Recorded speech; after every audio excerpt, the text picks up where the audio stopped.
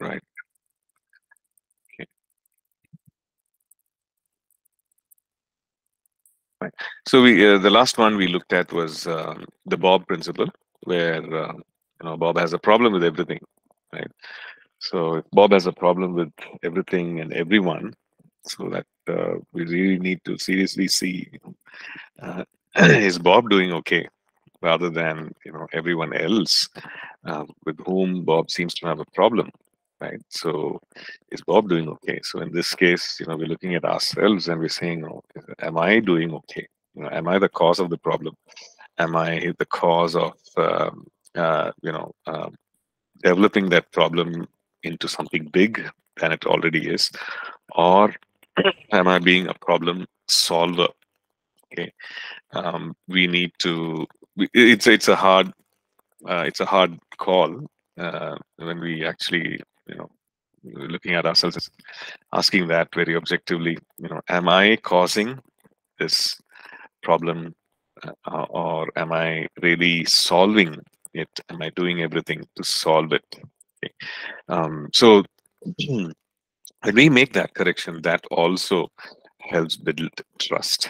Okay, rather than create problems, and rather than uh, allowing problems to fester and grow. If we are problem solvers, then it builds trust. Okay. Let's look at now the next one, which is the approachability principle. Okay. Um, when we are approachable, when people find it easier to have access into our lives, or have access to us, whether to communicate, whether to discuss, whether to it could be for whether to inquire about certain things. And when people find it easier to first of all approach us and to communicate with us, to interact with us, it's not like a big thing for them to think through and overthink and come to that place of actually being able to speak to us, being able to communicate with us. Then it puts them at ease, right? It puts the team at ease. It puts whoever who wants to interact with us at ease, and this helps again in the area of trust. Okay, so again, we are asking ourselves, am I approachable? Okay, do people find me approachable, or have I unnecessarily put a lot of things in place so that access to me and approach to me have made it difficult, right? So it's very important that people find us approachable, people find us easy to communicate with. Yeah. I'm sure when we look back, we can or in our own lives we can see that, okay, there are some people who are easy to get along with, and then it's always joy to work with such people, right? It's always we look forward to it. But there are some whom we find very difficult to get along with, work with. It's always a effort. Like it's always a challenge. Okay, so it's good to look. What creates that? Why is it a challenge? What is it about that person that it's a good case study in how not to do, how not to be, right? What is it that causes this kind of a dynamic, right? And it's difficult to work. It's difficult to get through. It's difficult to communicate and work alongside. Right?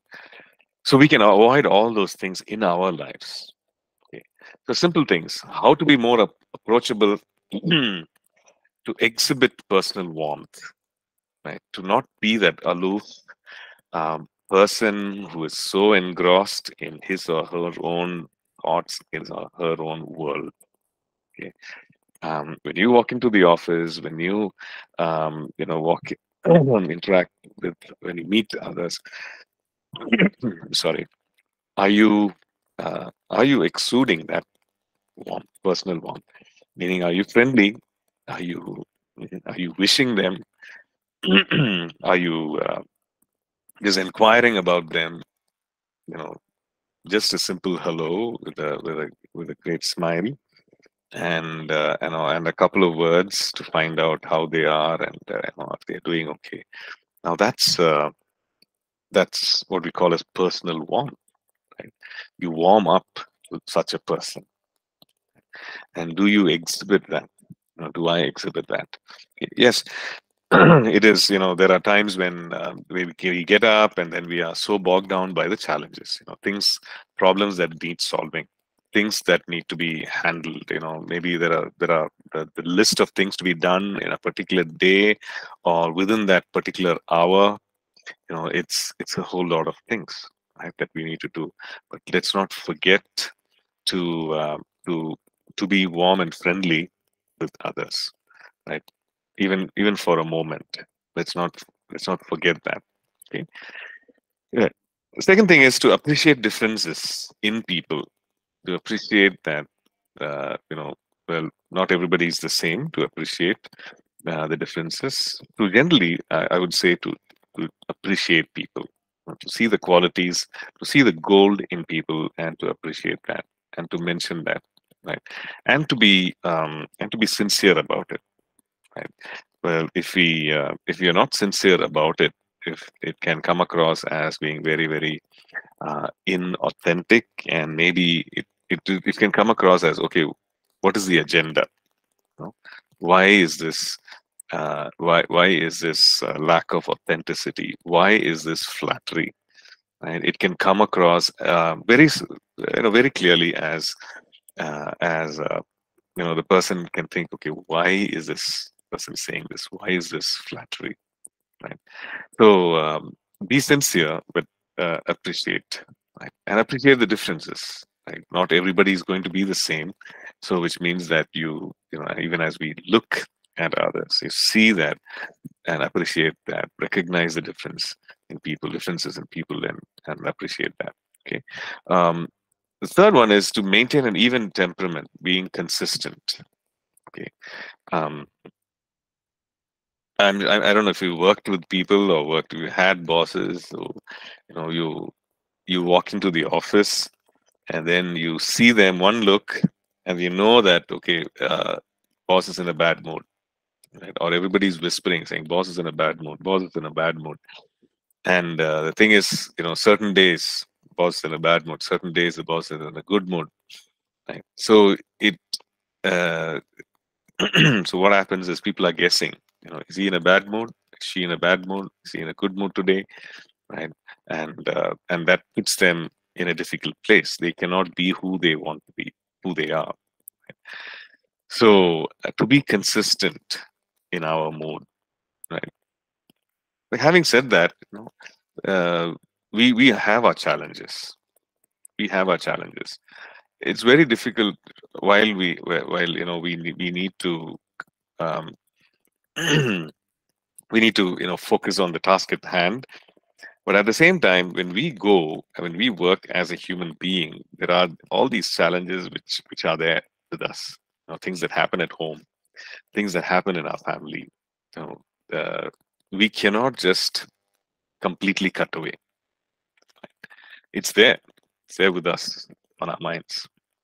Right? Things that we need to do at the end of the day, we get back, maybe some problem with a spouse, maybe something with our children, and all that is playing in our mind. As much as possible, we need to try and put that aside, in the sense we trust in the Lord. We commit all these things to the Lord, and we come to a place of focusing on the task at hand, right? And particularly, I'm talking about a very formal kind of work situation, or even if it is going to be something like a semi-formal um, relationship at work or ministry, right? It can be, the culture can be very, very I'm sorry, very, very informal, and even those in the sense where people will we're able to talk about things at home, we're able to it's the culture. in that particular place where you can talk about challenges at home, etc., and at the workplace, right? Uh, there are some places where you can't just bring that in. No, it's an absolute no. You just focus on what needs to be done, and you get it done. Like it's that kind of environment. But anyway, so whatever be that environment, we need to be, we need to not let the things of maybe our personal lives, not let what is happening in our, um, you know, in our homes, in our families, not let it affect us, or we need to deal with it, rise above that challenge, and not let it affect our interaction with our colleagues, interaction with our team. Okay, so this being consistent in our temperament, right, is so very important. That also makes us approachable for others. Okay, being sensitive to other people's feelings, right, in our decisions, in our interactions, being sensitive to others. Now, um, being sensitive meaning being aware. Okay, these words will have this kind of an impact on people, right? These decisions will have this kind of consequence, or this is the, emotionally and relationally, um, this is um, this is possible. I mean, this is what will happen with other people. Right? To be aware of that and to be sensitive of that, right? Like again, coming back to that policy, that principle, what we see in Ephesians, speaking the truth in love, growing up in all things, speaking the truth in love. That doesn't mean that it's a very always speaking things that are pleasing to others, that others will always find us lovable, and it's not that. But speaking the truth, being firm, but in undergirding that with love. Okay, so being sensitive, okay, to others' feelings is very important. Okay, be realistic about others' weaknesses and also your own. Okay, um, people do have areas that needs growth and change, and so do we. Okay, so to be realistic about that, not to cover that up, and at the same time not to overtly just put it on display, right? To be realistic about it. Yes, I recognize it, and that you have this area of change, and you're dealing with it, and at the same time with others. That also comes from that place of being sensitive to other people's, where they are, other people's needs and their feelings, right? Then to develop the ability to forgive easily, and also to ask for forgiveness. Now this is a big one, right? This is a big one which challenges us, um, and it's a difficult one, right? To be able to forgive and to move on. Okay? And to do this, again, I just want to repeat that, to do this in the right way, right? When we forgive, it is not to sweep away or to condone the wrong thing, right? That is doing it the wrong way, right? To be able to forgive, um, but to address the wrong, right? To address the wrong, to address the negative thing, but to go beyond that and to forgive. Okay, and to communicate that, to ask for forgiveness if it is something that we have done, right? To ask for forgiveness, and this really um, builds trust in people, and displays sincerity and authenticity, and it can only come from a place of being secure in Christ, right? To ask for forgiveness, um, and maybe if something was done publicly, if something was said or done publicly to hurt or to wrong a person, to ask for forgiveness, maybe in that same setting, or the public setting. Right? If it was a private setting, that is fine, right? To ask for forgiveness and to move on. But if it was a public setting, which might be difficult for us to ask, especially if, let's say, if you're a leader of a team, or if you're a spiritual overseer, right? If you're a pastor, and and things were said and things were done in a public setting, like maybe in front of the whole church, maybe in a in a group setting. To once we realize that that was wrong, to ask for forgiveness in a similar setting or the same kind of setting, right? It's very, very important. Like, that builds trust like nothing else can, and that shows sincerity and truthfulness like nothing else can. At the same time, knowing that, okay, this person, I can go to this person, right? This person realizes what was wrong, and is not afraid to admit it when it is wrong. Right? So this is a big one, right? And if we would have it, as leaders, as ministers, if we would follow this difficult principle, if we make it part of our lives, then it would really change the whole dynamics of the team and the ministry that we are leading. It's not a display of weakness, right? And it's not like we we make a big thing out of something small. No, if this was done, and if this was done publicly, to ask for forgiveness and to apologize. And and personally, I've seen that in action, and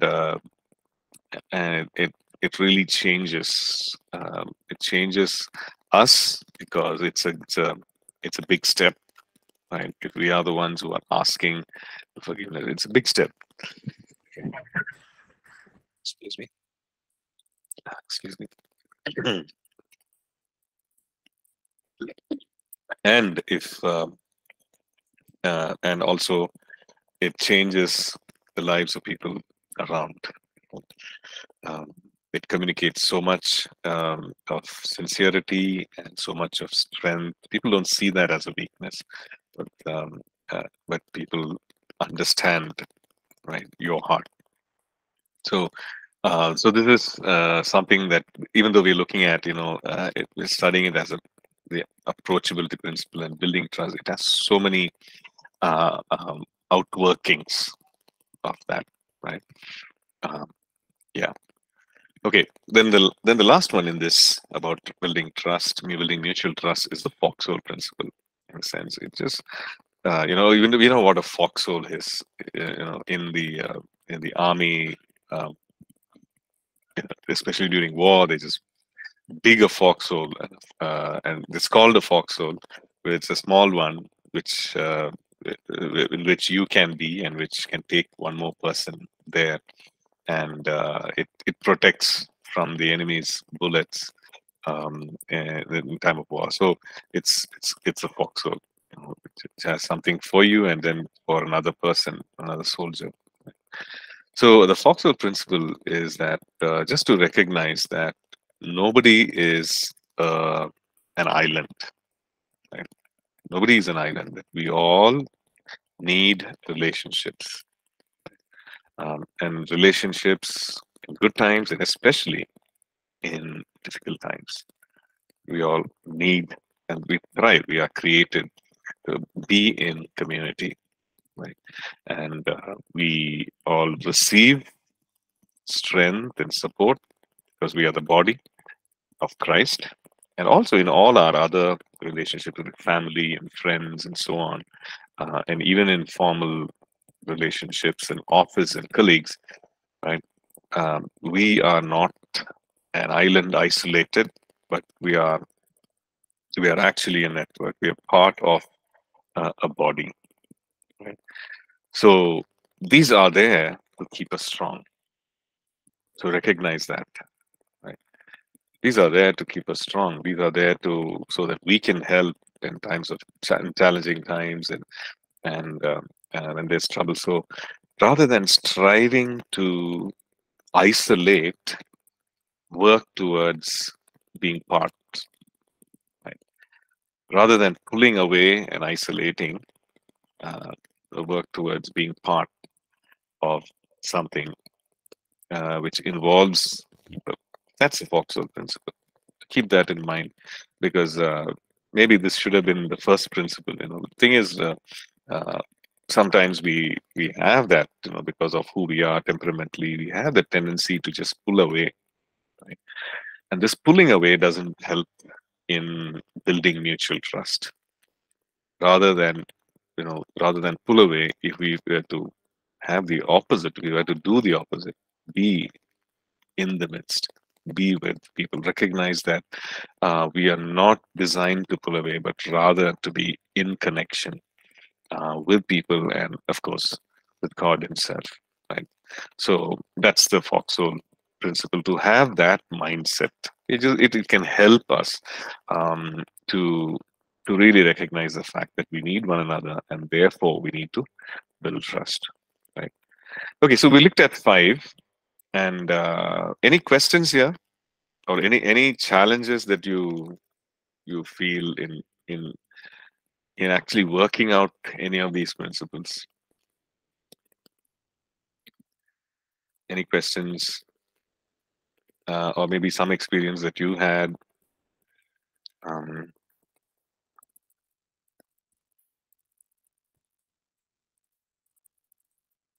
None whatsoever? Yeah, I have a question. So Yeah, definitely. we learned in the Bob principle, like sometimes the mistake is on our side, right?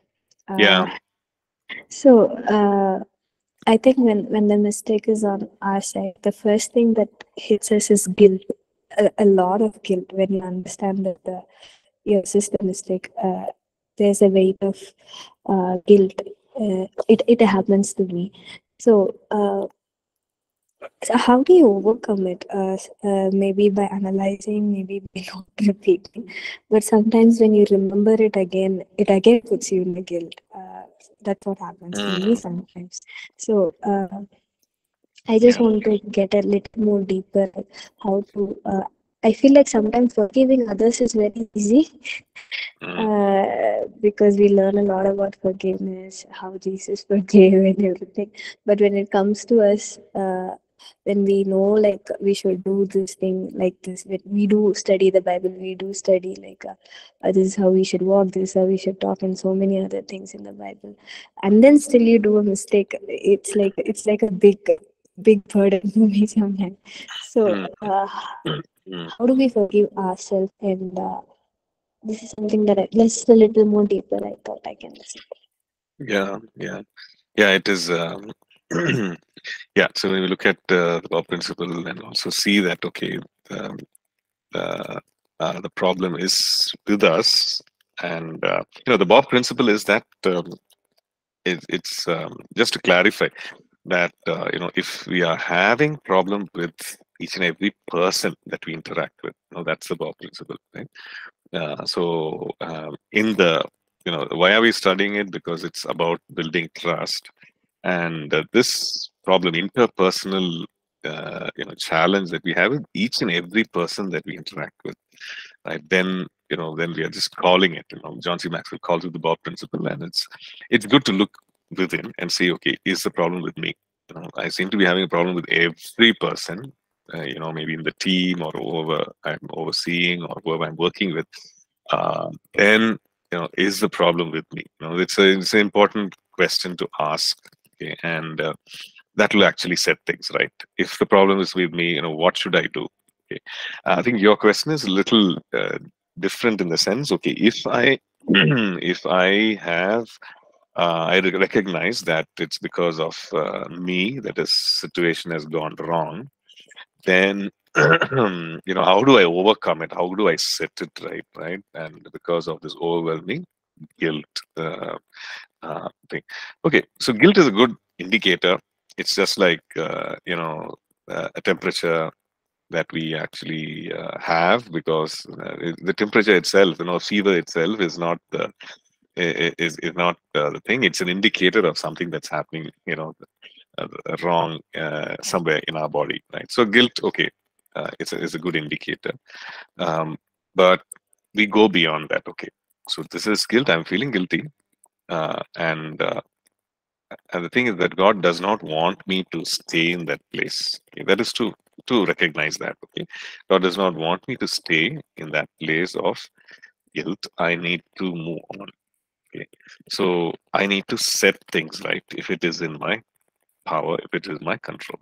So that means that I need to, okay, whatever is wrong has happened. Okay, let me set it right.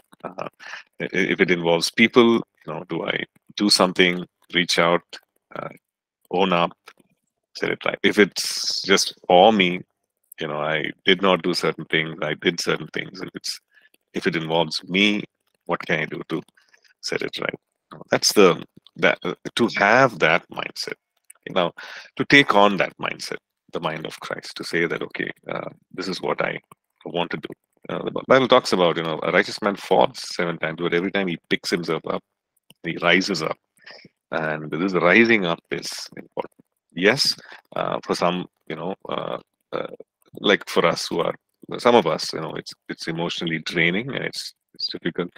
But to come to that place, saying that God wants me to, when we realize that, okay, God wants me to come up. God is not wanting me to push me down and wanting me to stay in that place. And God is lifting me up. He wants me to come. So let me go with that. Okay? So to have that mindset will greatly help, because you know that, okay, God wants me. God doesn't want me to stay here. He wants me to rise up and start functioning again, right? And be successful. That's God wanting, as a father wanting for the child. He wants me to do that. So that would greatly help us in our motivation, right? So to come to that, make that shift and say in our minds, yes, I'll do what God wants. I'm going with what God wants. I'm not going to stay in this place, right? Because it's not going to help. It's difficult.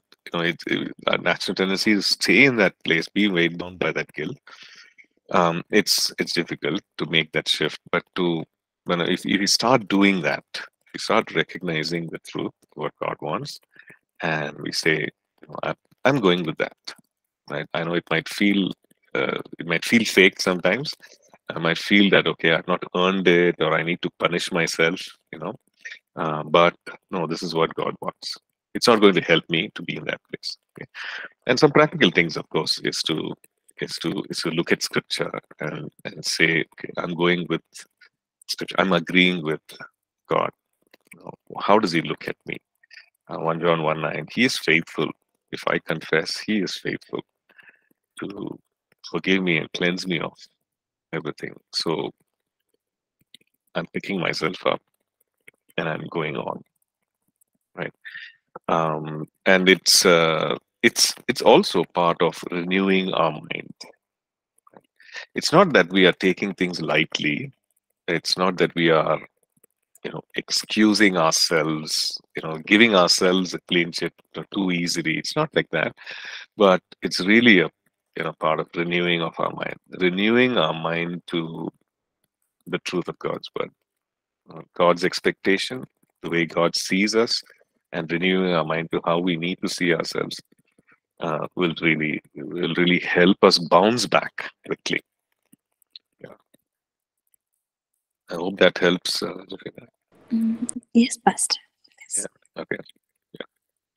Okay. Any other questions on this whole thing of trust? Yes, Pastor. Yeah. How, as a leader, how can we deal with certain individuals, especially when we talk about forgiving others when they do you wrong or they act wrongly? And in life, there are certain people who are arrogant or proud Mm, in as much as they cannot accept their fault or accept their guilt.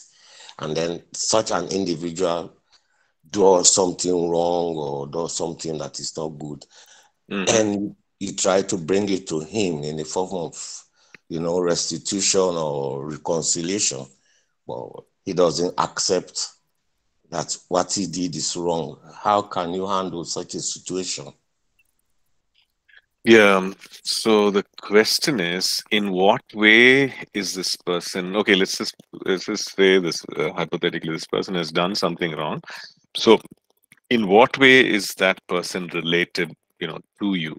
And is he part of family? Is he part of team? Is he serving alongside?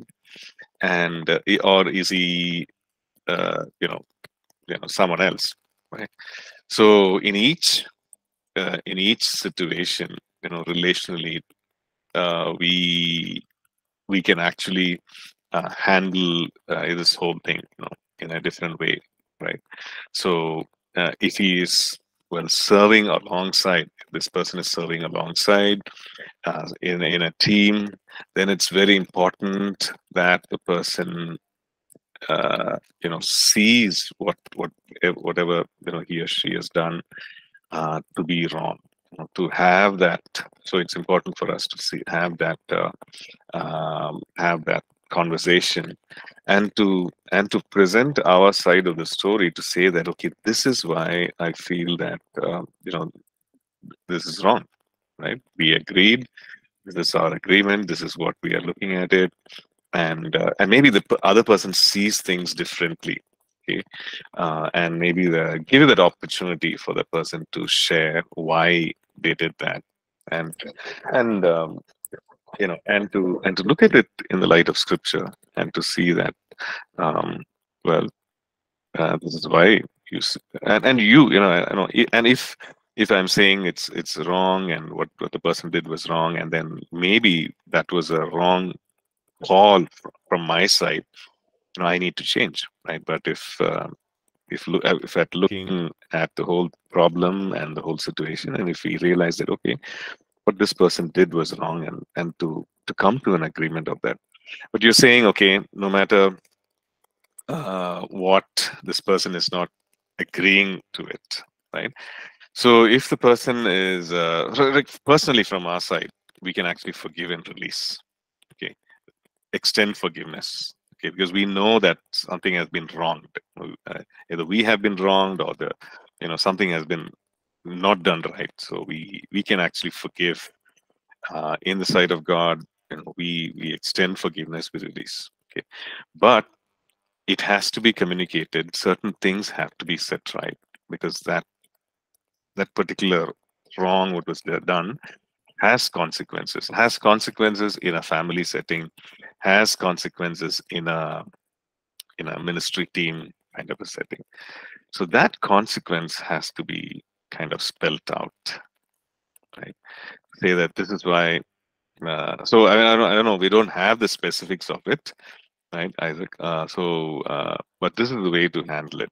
To say that, okay, if it's a ministry team, to say that, okay, I strongly feel that this is the expectation, and this is what was set right, and it was not kept up, and therefore it is wrong. So if you have the authority, you can say, well, because it was wrong, I feel that we can't work together. You see it differently, but I just feel that we cannot, you know, proceed with this. Or say you take some time off and think about what I said. Okay, maybe now you're emotionally all stirred up and all that. You're not able to come to we're not able to agree on this, but you take some time off and think about what I said. The reason why I feel this is wrong. I know you're not accepting it right now, but you need to take some time off. Time off serving, time off being in the team, maybe, and think about it. And let's approach this again. Let's talk about this again.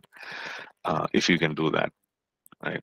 And hopefully the person will see your point of view. Yeah, but I guess all this we are assuming that this whatever wrong was done is you're absolutely clear about it, right? The facts are there. You're not assuming that it was wrong. You're very clear in the light of scripture, in the light of everything that it was wrong. So yeah, yeah. So that's the way to go about it. I hope that helps, Isaac. Okay, Pastor. I agree because Mm, I believe healing or correction is a mm, process. Yeah. mm, At certain point, and you said you sound a keynote that at least it has to be communicated. yeah, Maybe at the time the person cannot accept, but in due course, yeah, he can renew what you have said, and it can prevent further occurrence. Thank you. right, right, right. And if the person is, if the person is someone whom you're ministering to, person is in a congregation you're ministering to, and still doesn't see, doesn't see that what you said was, what the correction that you're, or what you're bringing forth, and that person is not accepting that what they did was wrong, then there's not much you can do, right? You can just present the truth and say, this is how you need to live, and you're not living this way, so therefore it is wrong. You can just leave it at that and allow the person to think and work through. Um, but if what they're doing is affecting others, I'm saying, from a church congregation member perspective, if what they're doing is affecting others, then that needs to be addressed. If what they're doing is affecting them personally, is affecting their spiritual life and affecting them individually, then what we can do is present the truth, ask God, trust God to work on their hearts so that they can change. But if it's going to be affecting others in the congregation, then that needs to be addressed and say, okay, if this does not change, then something has to change. We cannot allow it to like damage others' lives, affect others' lives. So the cost of that, the consequence of that has to be communicated and say, if does not change, then maybe we have to take some action. Right? Yeah. Okay. So that was good. Any other questions? Any other?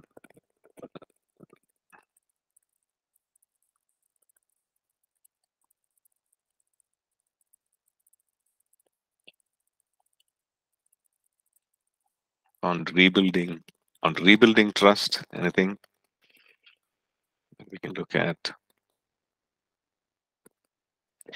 Okay. So here are some thoughts. Okay. When it comes to building relationships, it's like we can ask ourselves, like we can look at it, am I nurturing? Like, am I investing? That's the next thing that we're going to look at. Am I doing things to build this trust? Am I investing something to build trust in the lives of people? Right. So we need to look at it that we can look at it that way. Am I doing things with my actions, my thoughts, my words, everything?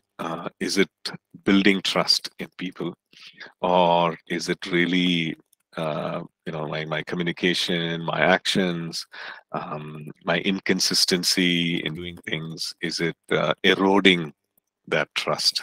We can make change, or we can make corrections. Okay. Okay. So if we need to set things right, here are some things. I'm just sharing some from John C. Maxwell's notes.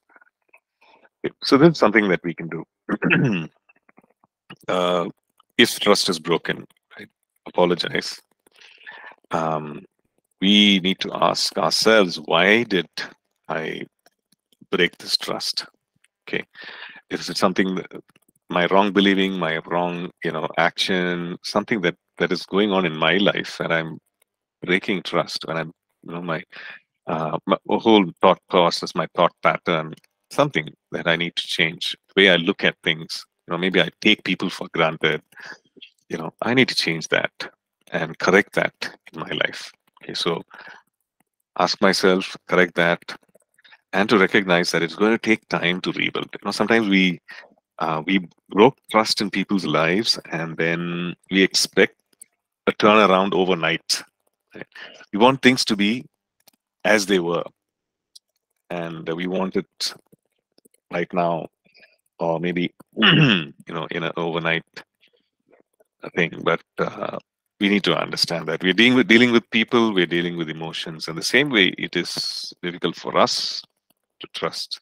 When trust is broken, we need to understand that it's difficult for them, for the others, to trust us when the trust they placed in us was broken. So it's going to take time, right? Um, and to remember that it is restored, when trust is restored by action, by deeds, by works, and not just mere words, in a sense, not just saying that yes, I will do this, or um, I will rebuild trust, I will ensure this happens. It's to follow up on that with action. Okay, so it is the work, it is the deed behind our words that will rebuild trust. Okay. So doing these things,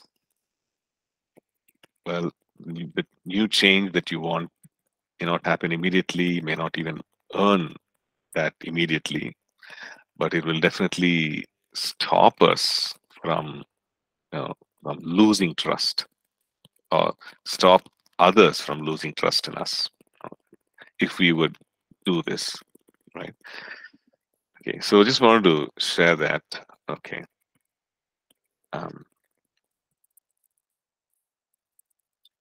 Okay, so let's look at okay, we have about 6 more minutes. Okay, let's look at the whole thing of when we look at relationship with people, we need to look at it as investment.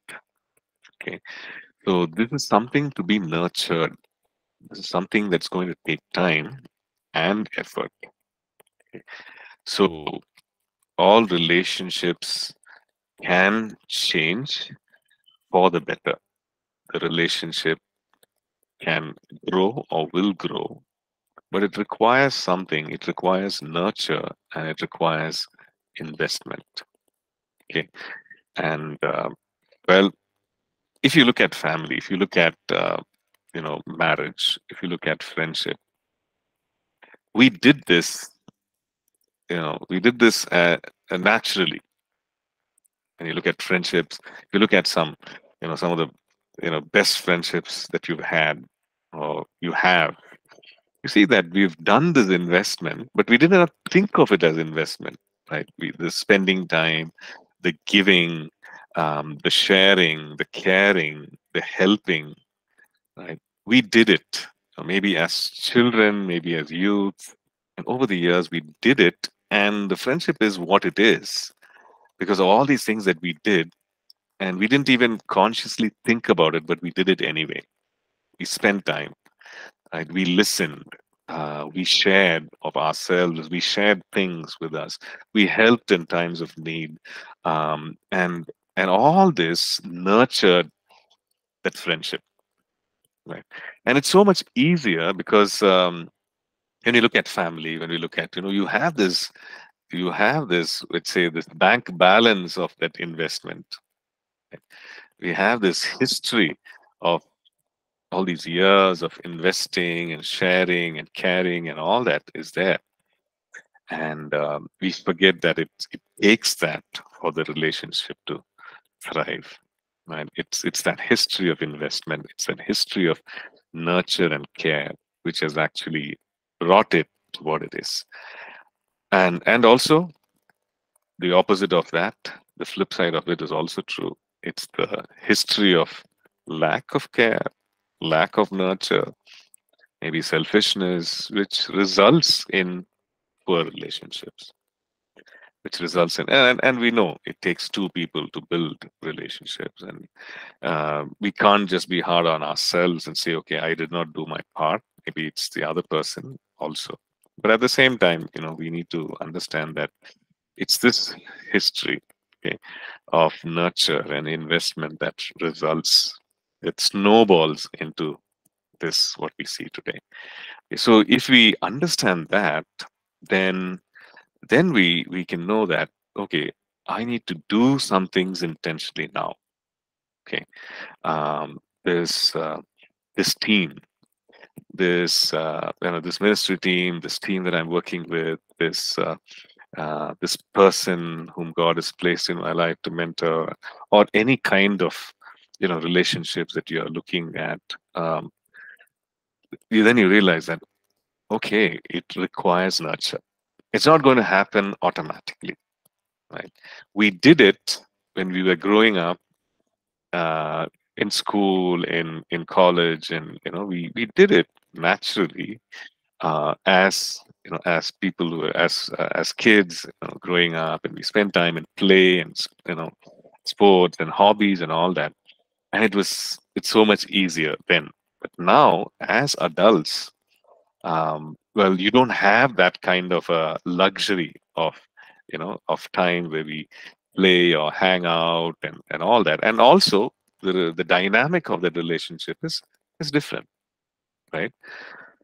So the only thing that we can do is to understand that, yes, it requires investment and it requires nurture. Okay. That's if we understand that, then we can actually make a big change in any of the relationships. Okay. Okay. So next class we'll watch the video also, where John C. Maxwell talks about these principles. He talks about the garden, looking at the relationship as a garden, and how it thrives when there's care, when it's watered, when it's nurtured, when things are weeded out, which are unnecessary, which choke a relationship, and other principles like the 101 principle, 101% principle, and celebration principle, and so on. Basically, simple thoughts of wisdoms that we can actually practically carry out, and which helps us in relationships, right? So we'll look at that in our next couple of classes. So we'll stop right here. Thank you so much. God bless you. Bye-bye.